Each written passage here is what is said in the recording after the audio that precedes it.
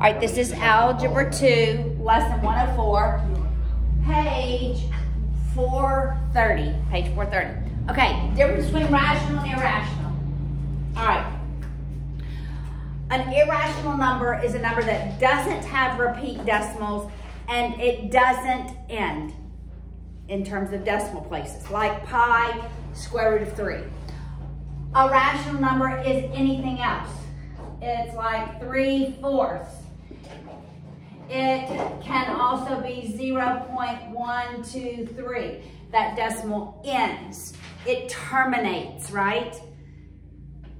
Or it can be like 0.123, where 3 repeats. Those are all rational numbers. And these are what we're going to learn how today to write as a fraction, as a ratio of numbers. Now, if the decimal terminates, that's the easiest.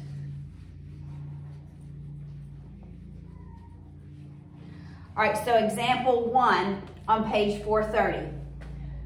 So we're writing all of these as ratios. If the decimal terminates, easy peasy. You just write it over 1, line up your decimal places, same number of zeros, and then just eliminate the decimals. 2, 3, 4, 5. See what I did? Okay, I took the original decimal. Anything over 1 is what? Itself. Itself, that's right. So once I put it over 1 with the same number of decimal places, it's as though I am multiplying this, both the numerator and denominator, by 100,000.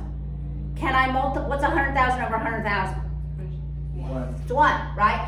It's as though I'm multiplying this by 100,000 over 100,000. That's how many zeros I have here. To move this decimal place, 1, 2, 3, 4, 5. Oh, so you just moved the decimal place. I just really dropped it. And yes. And so how did you know where to move the decimal place for the denominator?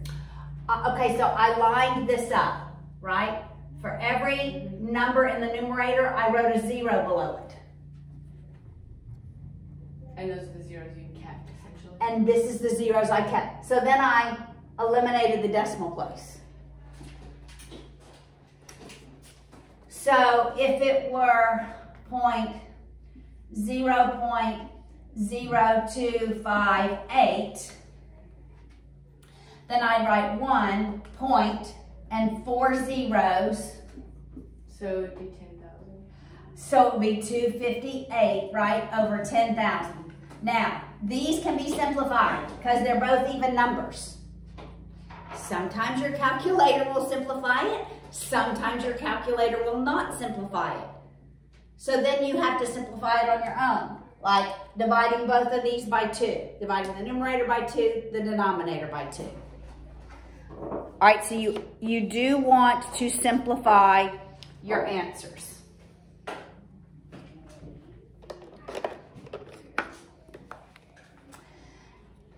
All right, now, what if we have repeat decimals? What if we have a rational number that has repeat decimals? How do we write it as a ratio?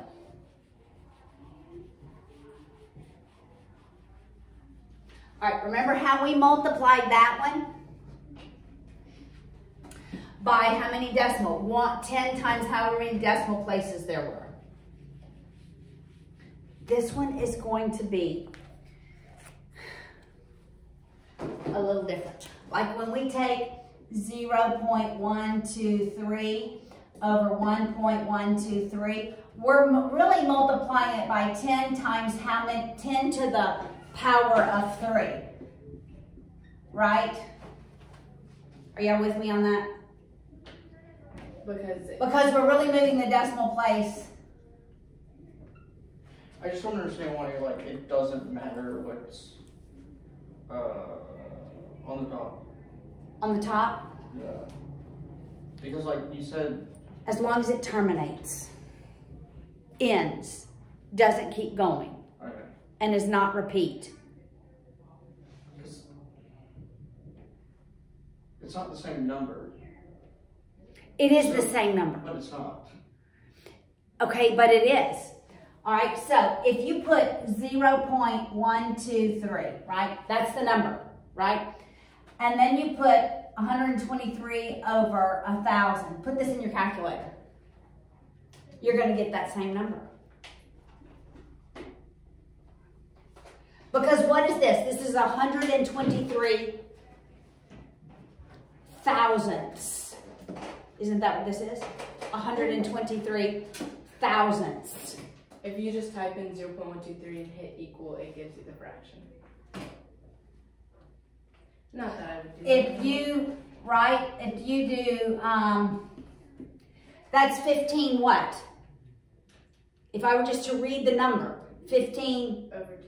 10 thousandths, right?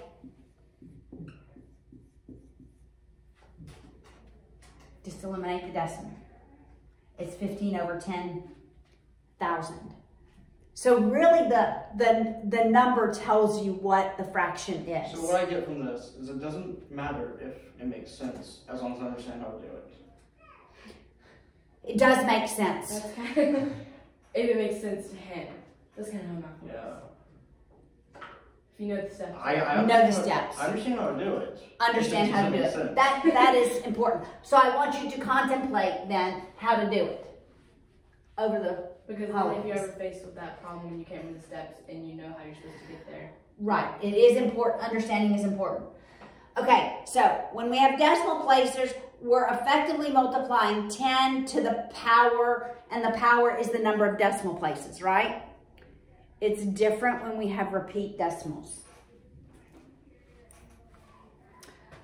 Like example 3. 0.01623. So we have two places that are repeating. Okay, so here's where you follow the procedure. I think this is clearer. This may feel a little muddier, okay? So you're just gonna write the number as it is. The number, what is the number? It's 0.0162323, and I could keep writing, but it just goes on and on, right? Do you agree with that? That's what the number is. What are the rules of algebra? Can I take any equation and multiply every term by the same number, and do I change the equality? I don't, do I? So that's what I'm going to do. Without changing the equality of this, I'm going to multiply this equation by 10, and now my power is going to be how many repeats. So I'm going to multiply this entire thing by 10 squared. Is there a reason you did 10 squared? Yes, there is, because that's how many repeats I have. There are 2 repeats. So if there's 3, you would do. If there was 3, you're going to do 10 cubed. All right? So now I'm going to change 10 squared to 100, because that's what 10 squared is, right? And I'm going to write it above it. So that's 100n equals. When I multiply it by this one by 100, it moves the decimal place to the right too. So I'm going to line up my decimal places. 1.623, 2, 3, 2, 3, and so forth. Okay, now I'm going to erase what I just did. But that's what I just did, right? So that you can see this. Now I have 2 equations. Are these 2 equations equal? Yes. What did I do? I took this bottom equation, I multiplied it by 100, and I got the top equation. Do you divide it off of the end? Now I'm going to subtract them. Subtract them. I'm going to subtract them. Miss Paula. Yes. So 100n minus n gives me 99n. My equal sign stays in the middle. What happens from this point out? What does this equal? Nothing. Nothing. All zeros, right? 0 from here on out. So I'm not even going to subtract from here back because it'd all be zeros. Make sense?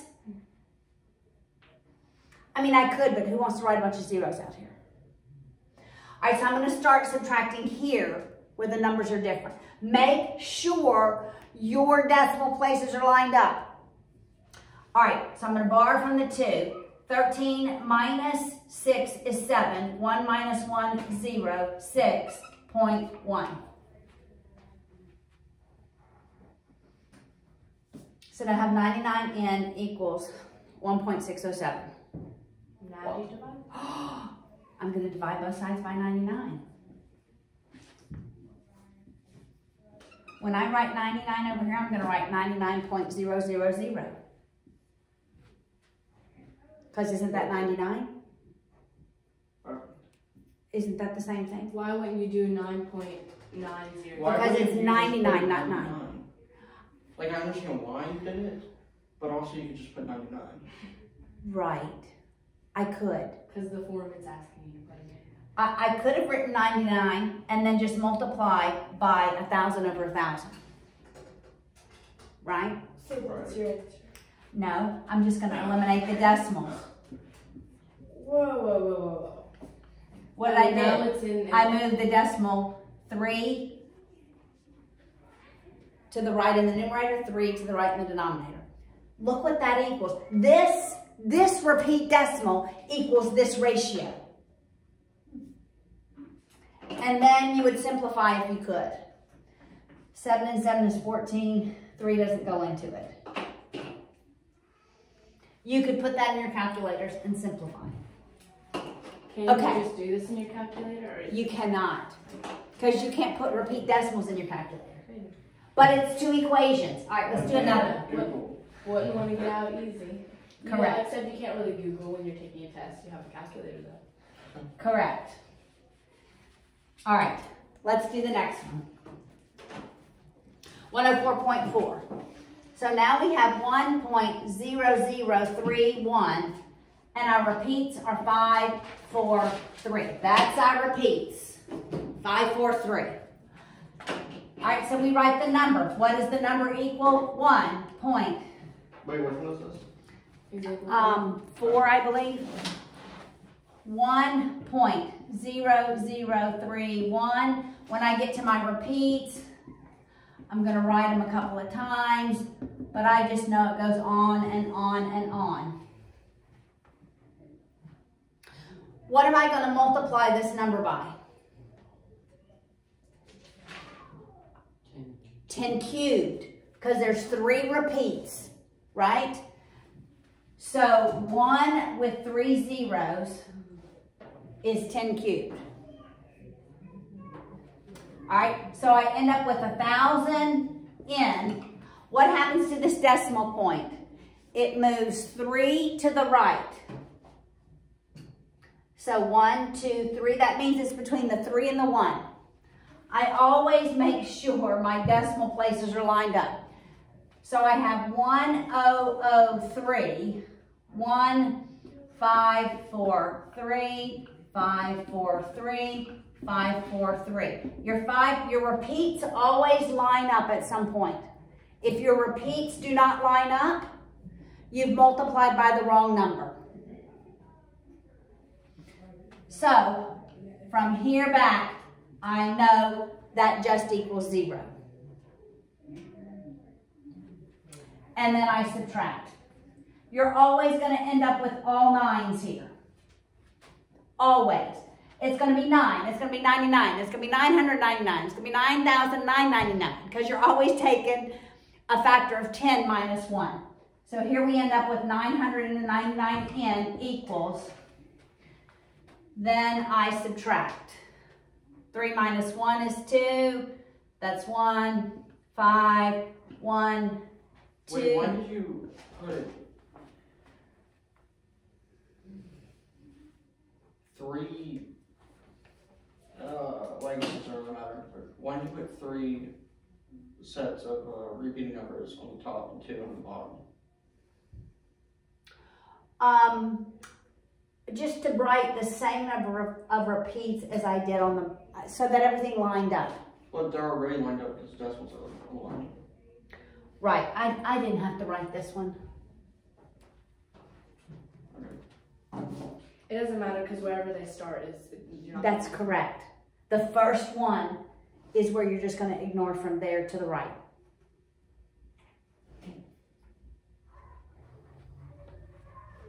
I just always like to have the same number of places as I do in the top and the bottom. Yeah. All right, so now I divide by 9.99 on both sides. When I divide on the right, I'm going to put 9.99 a decimal and some zeros. And then eliminate the decimal. It's as though I'm multiplying actually by 10,000, right? I'm moving the decimal to the right, 4 on both of those. 1002, 1512 over 999, 1, 2, 3, 4. Those are both even numbers. I don't think your calculator will simplify something this big. Let's see if 3 goes into them. Let's see, that's 3 and 6 and 3. So 3 goes into both of them. All right, so what's this top number divided by 3? Somebody do that. The bottom number I can easily do.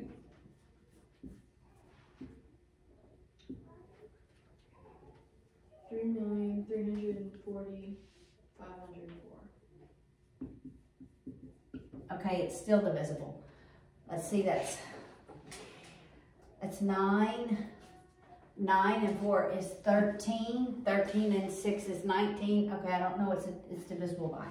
Paula, please don't put these on our file. They'll be on your next test. Wait, do we have this? We don't have a next test. So the next test is the final. Yeah. I don't know if your calculator will simplify this. Okay, y'all, it's logic. All right, this is logic. Do we have to simplify it?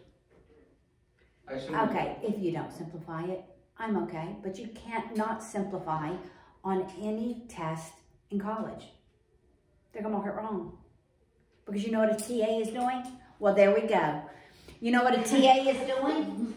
A TA, all he does is look at the numbers. Look at his, that's right. He doesn't necessarily know how to work these problems. You're not allowed to give half credit for anything. I thought professors grade tests. Oh, no, sir. No professors grade tests in college. Okay, that shouldn't be a blanket statement. Most do not. Most of their TAs do. In fact, Adam Paul has a class. His professor has never responded to an email. Ever, until Adam Paul complained. If they don't, then why is that you can email your professor about a grade? Okay, well, Adam Paul did. He had an A- midterm, and he calculated his, it's just like you, he calculated his grade. Well, an A- is a 3.7. Yeah, it's not a 4. At LSU. In college. And he had an A midterm. And this professor has not responded to anything. He's not seen his professor except on video, not even on Zoom. All the professor does is load lectures. So he doesn't know what it looks like? Only because he loads lectures, right? He's retiring. This is his last semester. His TA is graduating. TA calculated his midterm wrong. Who would want Adam Paul recalculated it for him, sent it to him, and anyway, it's been an ordeal. If he makes an A... That's money. Grades.